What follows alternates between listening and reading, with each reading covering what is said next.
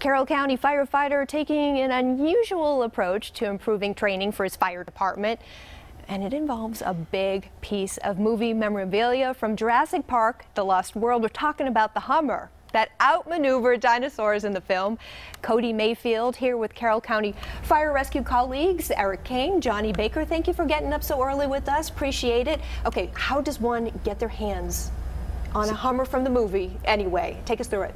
So I bought it from my cousin. Okay. He owned it for years, and he had plenty of people wanting to buy it. Sure. But he didn't want to sell it to just anybody. He wanted it to be restored back to the original movie, the way it was in the movie. So, you know, I had a shop and asked me if I wanted to do it. And from us restoring it, we actually wanted to take it and do something else with it. What kind of work did you do to it?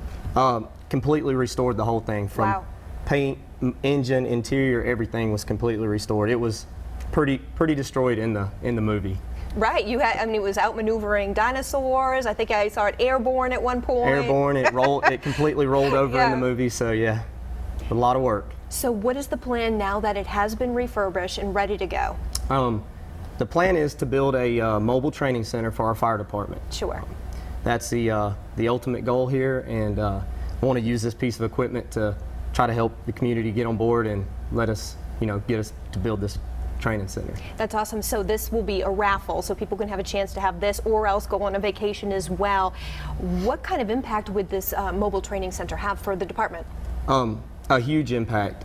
We love to train, and the trailer's going to have some equipment that we don't actually have to train with. So it would just be huge to have some different equipment to train on, and these guys, we all love to train, so that's what it's all about. And that brings me to Johnny, Eric. What kind of difference do you think it would mean to have something mobile? You're not going to a standalone building. I mean, you have people coming from all over for training, right? Right. Yes. So for it being mobile, I think it'll be easier for the department instead of pulling people out of the station and leaving the zone open. Sure. We can also cover that zone and be able to respond have a quicker response time than a different destination. For sure. And what do you think, I mean, to be a part of something so big like this? A lot of interest from the community? Absolutely. I think it's going to be huge for our department and our community as a whole.